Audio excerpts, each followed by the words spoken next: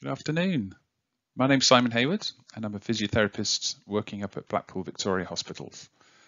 Today I'd like to present to you our abstract submission entitled An Exploration of Respiratory Physiotherapist Experiences of Lung Ultrasound Adoption in Critical Care. If you'd like access to the full paper, please use the QR code on the screen now. Otherwise, don't hesitate to get in touch with me. So lung ultrasound is gaining popularity amongst respiratory physios as an imaging modality that will help us assess the lungs, guide our intervention selections, and also monitor the efficacy of those interventions on our patients. However, the ability of respiratory physios to adopt this technique into their clinical practice is influenced by many different factors. So the aim of our study was to explore the experiences of individuals who have begun to adopt or attempted to adopt lung ultrasound into their clinical practice with a view to inform others wishing to follow in their footsteps about the barriers and facilitators that they may experience. We used semi-structured interviews to explore and capture the varied experiences of 8 senior respiratory physiotherapists. Findings from our previous published national survey were used to inform both the participant selection process and also the interview questions.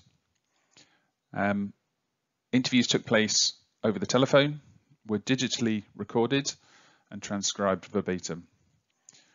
The transcribed data was then thematically analysed to pull out key themes.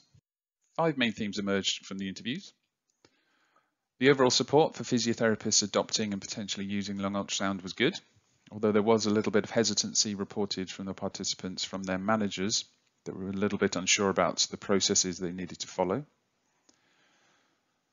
Knowledge and understanding of lung ultrasound evidence was good, although there was an acknowledgement that within physiotherapy this is emerging and that we will be reliant on some of the information produced from our medical colleagues.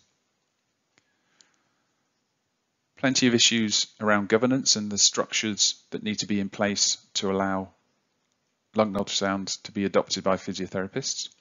And certainly there's ongoing work in this area.